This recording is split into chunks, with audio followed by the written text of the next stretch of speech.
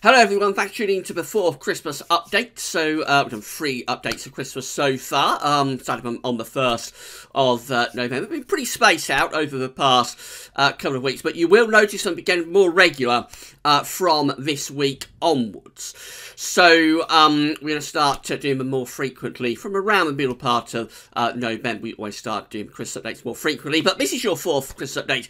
So, we'll have a look at CFS V2 9-monthly forecast from Meteociel.fr to see what the CFS V2 model is forecasting for Christmas for tonight's update. Just to say that the 11th Winter 2018-19 update was released earlier on today.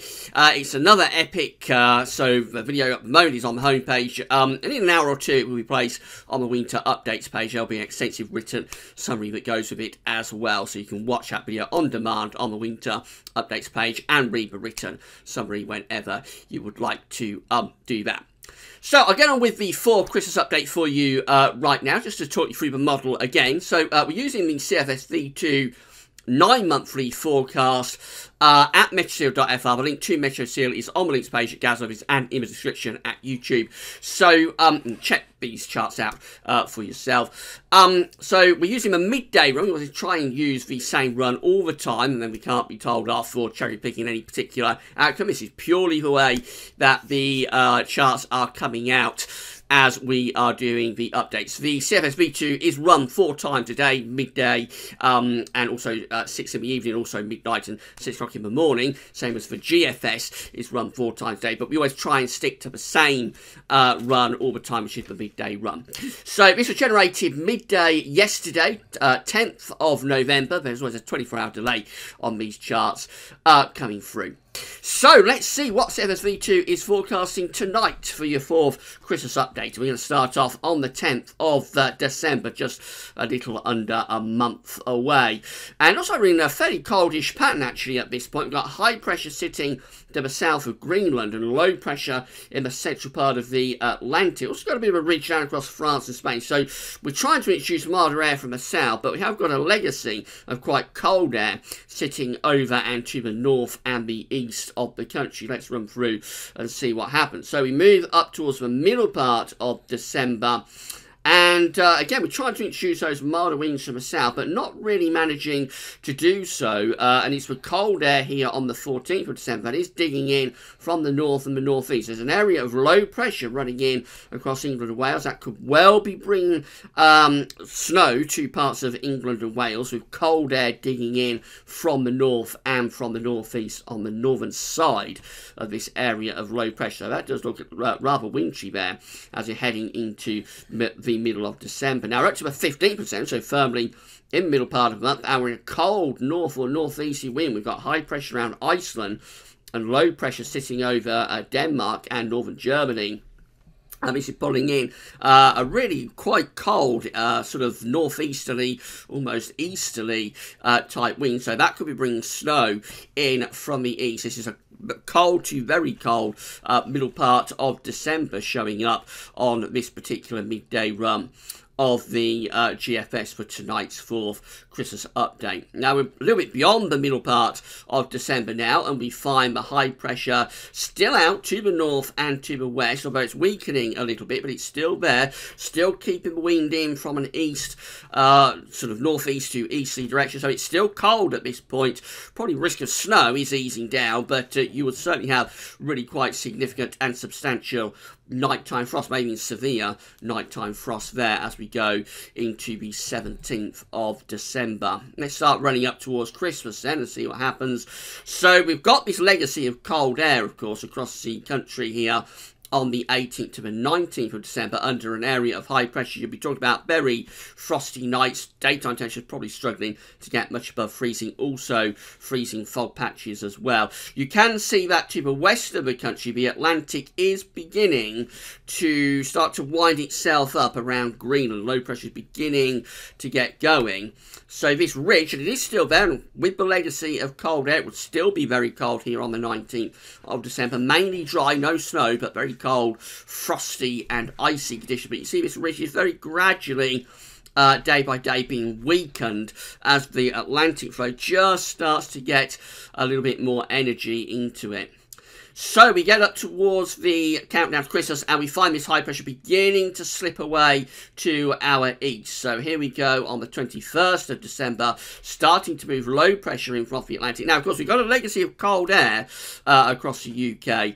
So as this low pressure is moving in, it is trying to shunt away that cold air and bring milder air in from off the Atlantic. That could be a situation to get snow as well. So we're just a couple of days before Christmas now, 21st of December, and we could well be seeing outbreaks of rain or snow working in from off the Atlantic as the Atlantic has a go at shunting away that cold air. In fact, there is a little bit of a stall taking place along that front. So actually the cold air, at least for the eastern part of the country, is winning that battle as we head up towards Christmas. This is the 22nd of December, and we're still more or less in cold air.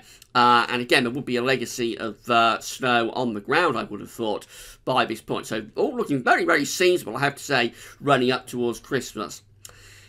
However, we get towards the day before Christmas Eve, so it's kind of like the eve of Christmas Eve, I suppose, and the high pressure vent is beginning to move down towards Spain and Portugal. So as we get towards Christmas Eve, we start to introduce much milder winds from off the Atlantic. So here we are on Christmas Eve with a southwesterly wind beginning to develop across Scotland and Northern Ireland as the ridge is collapsing and forming to the west of Portugal. So for Scotland and Northern Ireland, you're thawing out there, it's turning a lot milder. Probably outbreaks of rain moving in off the Atlantic. I think for England and Wales, we're probably still just about clinging on to that cold air under this little nose of high pressure. But now the days do look like they're numbered for that cold weather. So this is how Christmas Day is looking, and it is looking a lot milder then. We're starting to move a weather system in off the Atlantic. That will be bringing outbreaks of rain, a fall of lying snow, and much milder air coming in from off the Atlantic. So really quite cold and wintry before Christmas, but we get to Christmas and it turns a lot milder. So Christmas Day looks like that. Probably bringing rain to Scotland and Northern Ireland, mostly dry for England and Wales, and all places becoming milder with a thaw of lying snow taking place. That's Boxing Day, and the Atlantic is now increasingly ramping up. So this looks rather stormy actually for Boxing Day. Wet and windy weather is coming into the UK, particularly for northern and western parts of the country. Gale force winds up in the north as well. So the Atlantic really unleashed. And then we go beyond Christmas and it turns very unsettled indeed, really quite stormy as we begin to move into the period between Christmas and New Year. This is 28th of December, looking wet and windy, tight packed isobar, so it's pretty stormy as well. There'll be gales, severe gale force winds as we head up towards the New Year period. This is the 31st of December. Also, I've got a real Atlantic storm going on there. Central pressure, that low pressure in the Atlantic, is 935 millibars. That's a really, really deep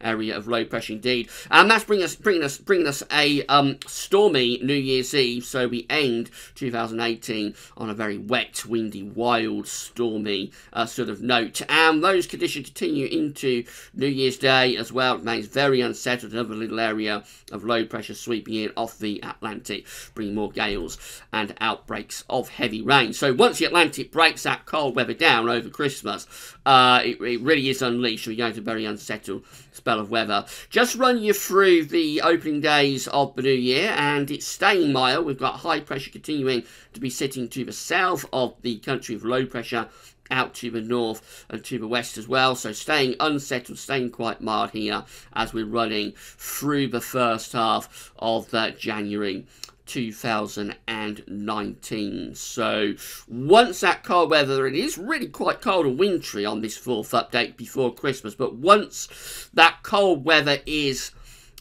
pushed away over Christmas or for Christmas, it never gets cold again up to the middle part of January on this fourth update.